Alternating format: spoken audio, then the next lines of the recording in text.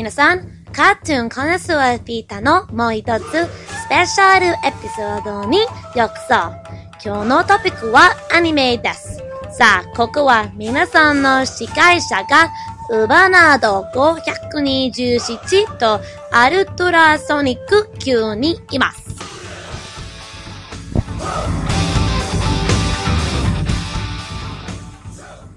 Alrighty.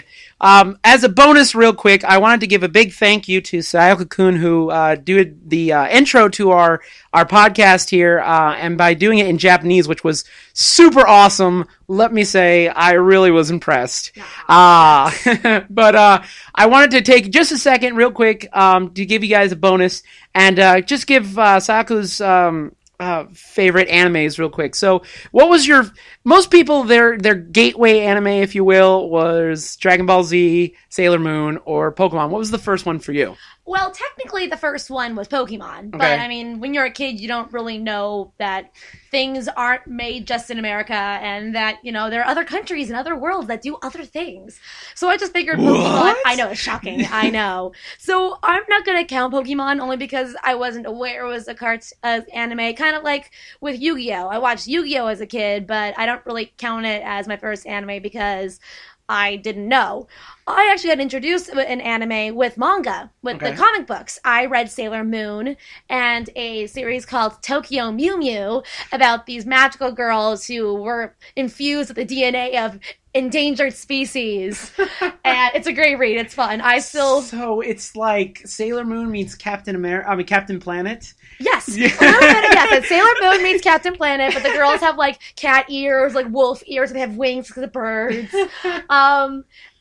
So I got really interested in that, and so I was like, ooh, what is this weird anime manga thing? So the very first anime I ever watched, actually knowing it was an anime, was Inuyasha, back when I was in middle school, and I was obsessed with it. I thought it was the coolest thing. Girl goes back in time to feudal Japan, has to fight demons with this weird demon with long white hair and dog ears, and it was really, really great. And so through that, I watched Yu Yu Hakusho. I'm noticing a trend to like the more shonen, the more guy anime. Was it mostly on Toonami? Yeah, well, actually, it was mostly on Adult Swim.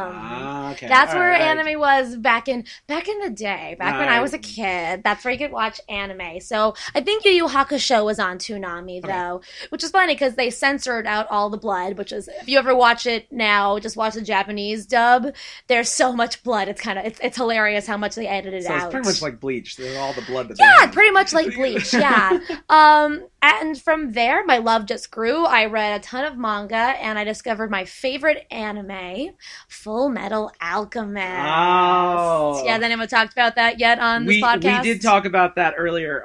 We were talking about how Vic Mignogna is the voice. I met him. He is a very nice guy. I met him, too, and he actually emailed me on my birthday. That's awesome. I used to be a member of his fan club, Reasonable Rangers, back in high school, and my friend emailed him saying, hey, it's my friend Sayako's birthday. I almost said my real name. Oh no. Will you send her an email saying, you know, happy birthday? And I was in the middle of my computer literacy class in high school, and I checked my email, and there's an email saying from Vic Mignogna. I literally screamed. Everyone looks at me like, what is your problem? And I'm just like, nothing. Oh man. I just recently I had seen I didn't remember this Pokemon's name in the podcast, but now I remember it. It's Keldeo. Keldeo is the Pokemon. Oh, the unicorn. Right. Yeah. Well, he voices Keldeo in the Pokemon movie. No! Yes, and it's hilarious. That I have to watch the movie now just to see it be Keldeo. That was like Mignogna. Just call him short, and then he gets real angry. Shrimp. What are you calling a bite-sized shrimp? Yeah, so I adored Full Metal Alchemist. I thought it was the coolest thing. My friend actually, when I passed chemistry, because chemistry is the closest thing we have to alchemy, made me an honorary state alchemist. She actually drew me as an alchemist. I was the the entropy alchemist, which if you don't know what entropy is, it is the scientific measure of chaos in the world. There you go. So, ladies and gentlemen, I am chaos personified. Nice to meet you. Yeah, just a little bit. Just a little bit. Just a little bit. And again, from there, my love just spread. I went to conventions a lot. Fun fact, there was a picture of me in a Japanese textbook at a convention in cosplay. Awesome. I look terrible. It's kind of funny. Who were you cosplaying as? I was cosplaying as Shia from Pita 10. Okay. This is a very, very obscure manga about this angel who comes to Earth, and she's super cute. I can't remember her name. And she ends up rooming with this guy, and he's kind of had a hard knock life, and he lives next door to a demon named Shia, who I cosplayed as, and they all become friends, and life is happy-dappy and all that. Okay. Love, love, joy, joy. My love for anime took a peak in college time. Anime kind of takes a peak after your weeaboo stage. Yeah, the weeaboos. Oh, the weeaboos. If you're a weeaboo, it's okay. You may be in your weeaboo phase. It's okay. It's all right. We all have that phase. I went out of that phase. And then after college, all of a sudden, a couple years ago, I just kind of fell in love with it again. One of my best friends has loved anime all throughout, and she was like, "Stacy, you should watch this anime. It's called Free." Have you talked about Free? I have not heard of Oh Free. boy! No, okay. So Free is legitimately a service anime.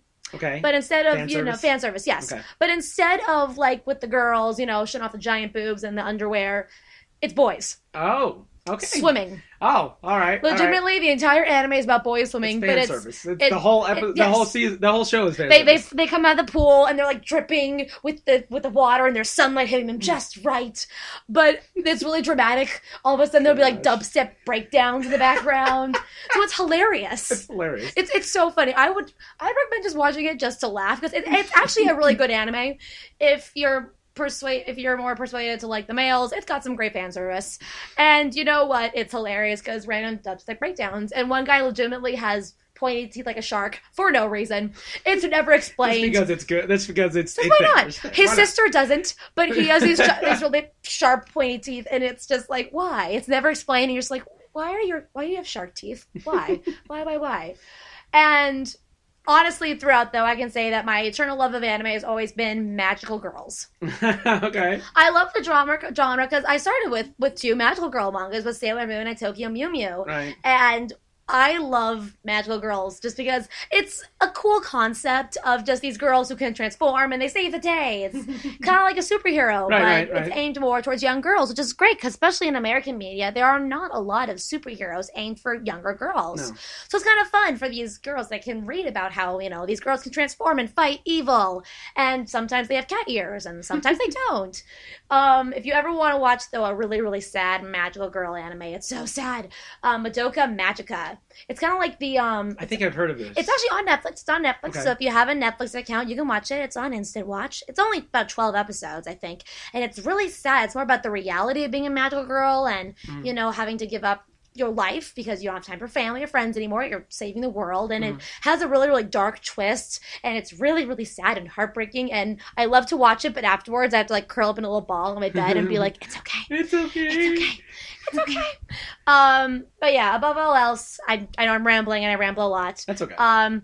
Sailor Moon. All right. Sailor Moon is my eternal love for life, especially with the new Sailor Moon Crystal, since the 20th year anniversary of Sailor Moon was last year. How do you enjoy it? Do you like it? Do you like the new Sailor Moon Crystal? The new Sailor Moon? I enjoy the new Sailor Moon Crystal for a lot of reasons, actually. I know a lot of people online aren't loving it because they don't like the art style. There are quality mistakes that happen. There are quality mistakes in every single anime. It's going to happen. It happens. You can get a laugh out of it, but, they're drawing it hand by hand. They're going to make mistakes.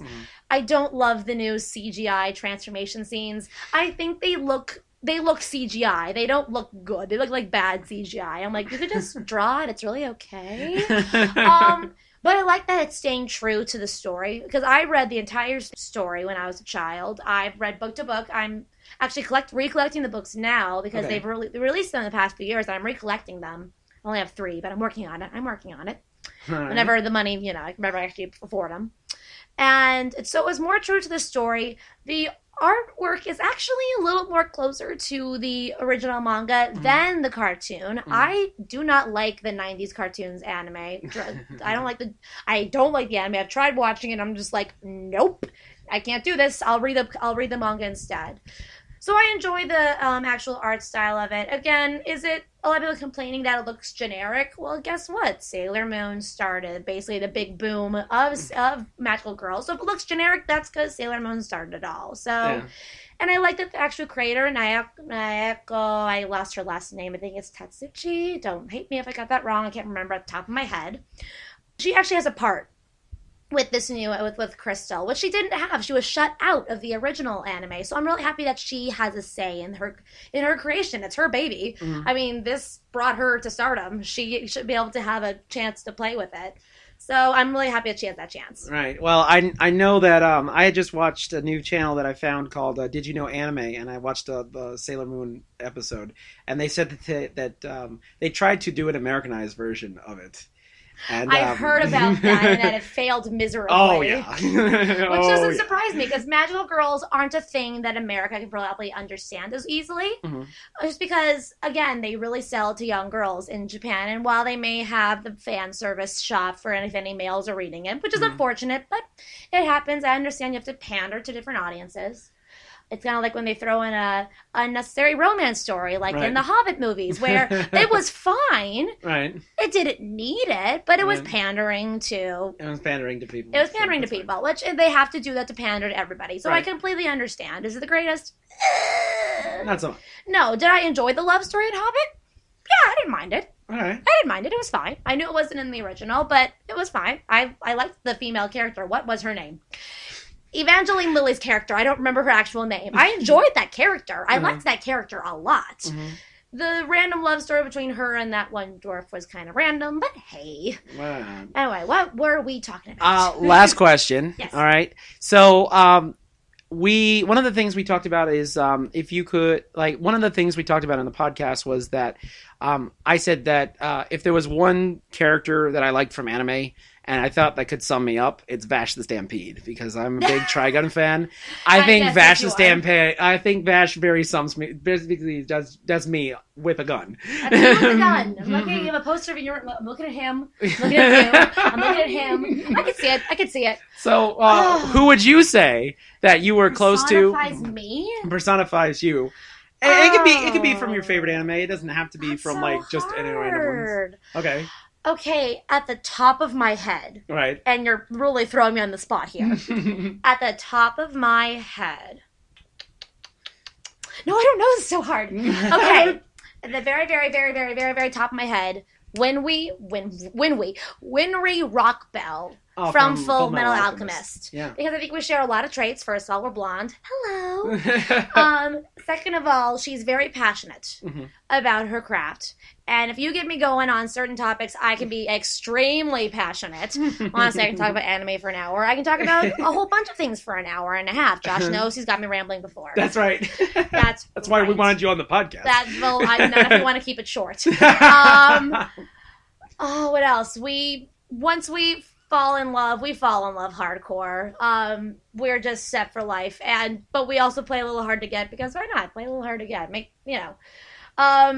No, I'm not Winry. What am I saying? I don't know hard to get. I don't know. This is hard. It's hard. That's all right. It's okay. Okay, so I would think, actually, okay, I'm a mix. Okay. Between Winry Rock Bell, because again, we are super passionate. We're both blonde. And I like that you did the whole shampoo, yeah, you didn't see it, I did a whole hair flip, although I have short hair, so hair flips don't really work, but that's okay. Sailor Venus. Minako Aiko from Sailor Moon, because also we're blonde.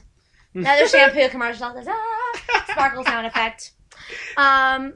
She is very lighthearted and bubbly and hyper, which is me, if you don't know. If you can't tell already, I'm pretty bouncy at all times.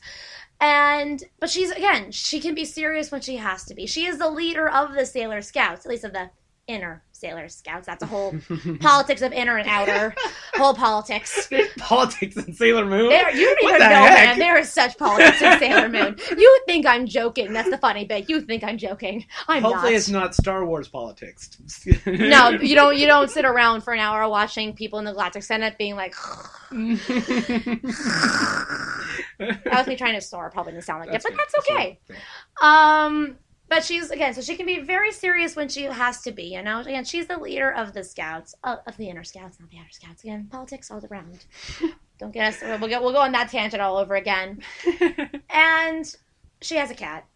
And I'm like the supreme cat lady. So, bam. I would say I'm Winry, and if Winry and Sailor Venus could get together and have a love child, it's me. All right, cool. All right, well, I think that's about it for our interview. Anything else you want to say before we go? No, I guess not. No, you can't put me on the spot. I'm sorry. I'm putting you on the spot today. That's all right, though. In the name of the moon, I shall punish you. All right. All right, guys. Thank you so much. Yes, so thank you, UberNerd527. If you enjoyed this jolly banter and just willy-nilly things that just happened, then please go to iTunes and give us a review. 5 stars or more would be wonderful. Whatever or however you do that, I am sure you can. Anyways, if you like this silliness, then please go to the Arcade Archives website, arcadearchives.wordpress.com, and see all the jolly, wonderful, crazy people that are on there as well. You can also follow us at facebook.com/TalesFromTheGameGrid, or follow us on Twitter at TalesFTGameGrid. Thank you so ever so much for joining us here on the Cartoon Connoisseur Theater podcast. And now I am going to eat a large meal. Good night. Thank you for joining us for this Arcade Archives Network video. If you like this, please make sure to subscribe to this channel and leave comments below. If you would like more, please go to thearcadearchives.com or zowiekerpowie.com. Thank you so much once again for joining us for this Arcade Archives Network video, and don't forget to keep playing like it's 1981.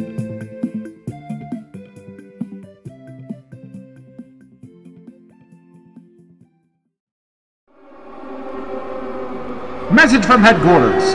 This is a Rebellion production and is part of the Arcade Archives Network. That is all.